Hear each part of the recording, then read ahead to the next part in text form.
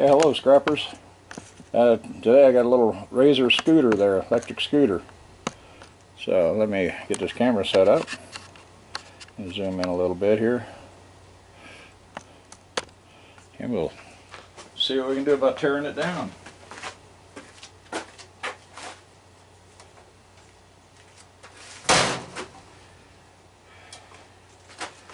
Turned it on, light comes on, but picked it up as junk, so I have no charger. And I can turn it on, hit the gas, nothing. So something's gone bad in there. And since it's scrap, of course, one thing. Okay, that's 10, that's 10, that's 10. Yeah. Top piece might be aluminum, maybe, but everything else is pretty much tin. And it looks like it's got a little aluminum collar right here. So, let's see. Guess I'll start here with the handlebars. Got an Allen screw right there. That was too big.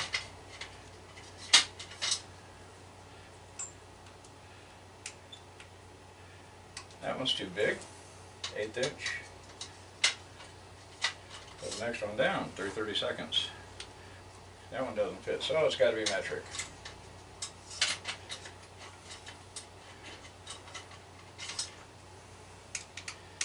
Yeah, that one fits. So that's the throttle control right there.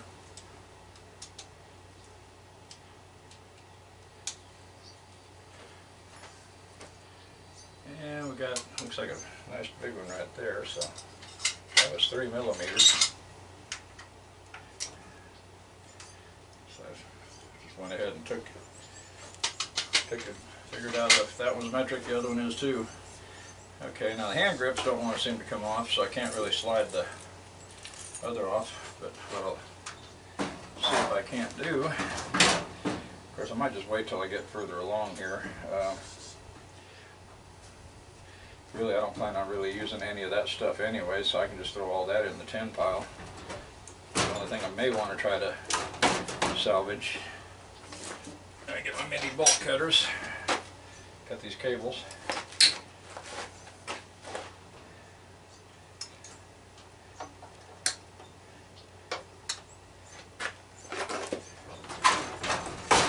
Okay, I'm just wondering, can I use, apparently it's pneumatic and it's flat, so I don't know if I even want to try to save it. Yeah, I can try it. So I'll see if I can.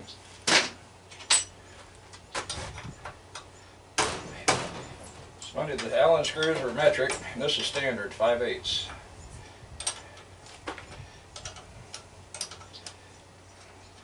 You never know, I might do a project around here and need a little tire. Of course, I don't know if I want to use a pneumatic one where you got to keep airing it up every week. You know, really, then it might be hard to get rid of, but if I just leave it intact, I can throw it all into the tin pile like it is. Okay, I'll pull the top off and see what we got there. I'll get over here so I don't get in the view. A lot of times you got to watch your screwdriver when you're doing, because you can spin it fast and strip them right out. So sometimes stubborn screws is better to do by hand.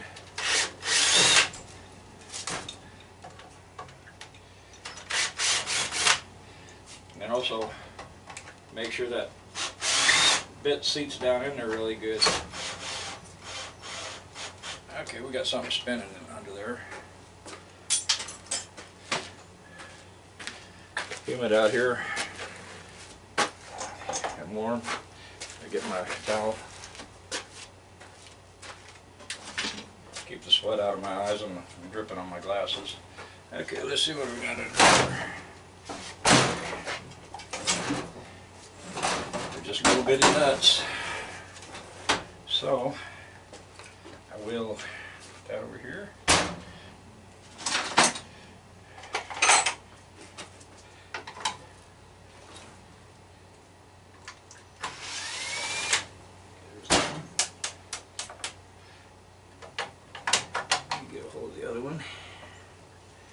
Hope everybody's doing okay out there.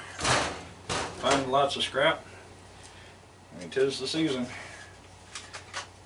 Yep, thing's plastic. Doesn't it figure? Probably should have just, well, I had to take it off, I guess, to get the battery out of there.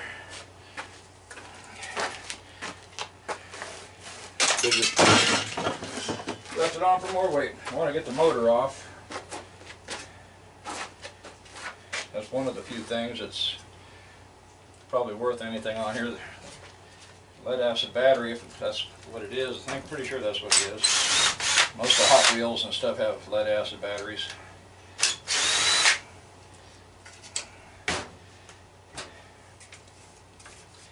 And you think the lead acid batteries, 23, 25 cents a pound.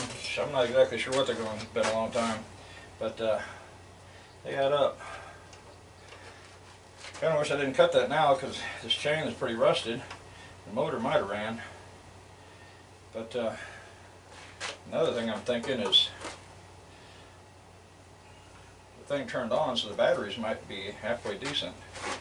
I guess I'll just cut the chain.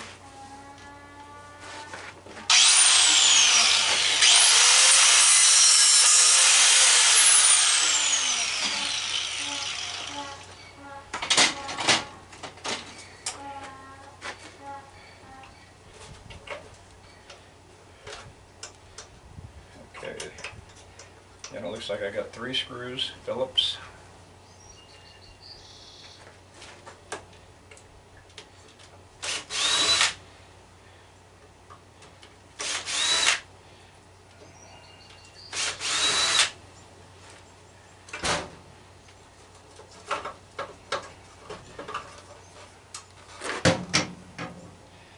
Yeah, for giggles, I'm going to put the screws back in the motor.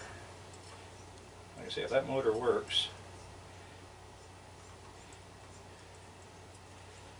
I decide to make an automatic can crusher or something, that motor might just come in really handy for that.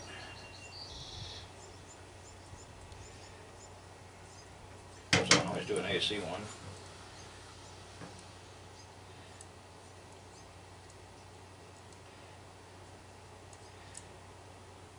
Yeah, come on, screw, get started.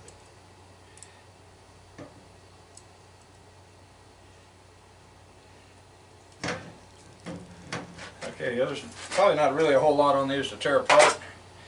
Like I say, you got to get the motor right there. And I may have to clip the wires, or they probably just connect on the inside.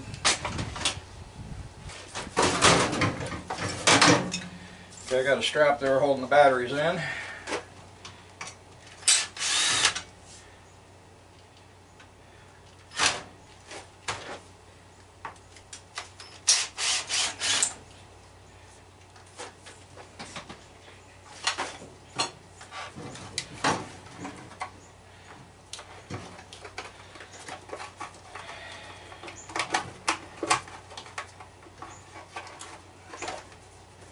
Let's see, what do they say?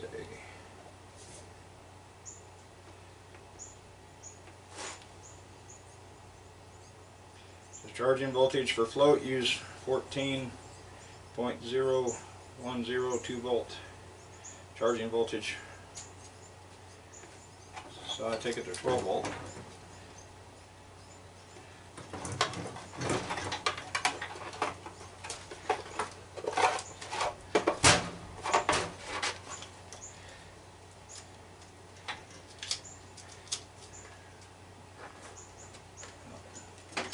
Cut them right now, and I'll later get my voltmeter out, and I don't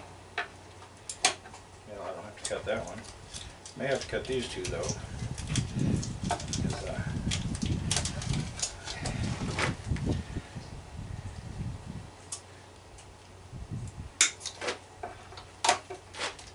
Probably run in, what is it, parallel or a series to make it 24 volt. And this is probably the charger right here. Of course, getting power into that thing, that might be another story. So basically here we've got a little bit of wire, low grade, it's real thin.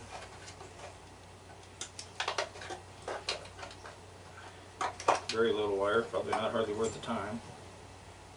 Those are Phillips screws, but it's probably number 1 head. And that one came out.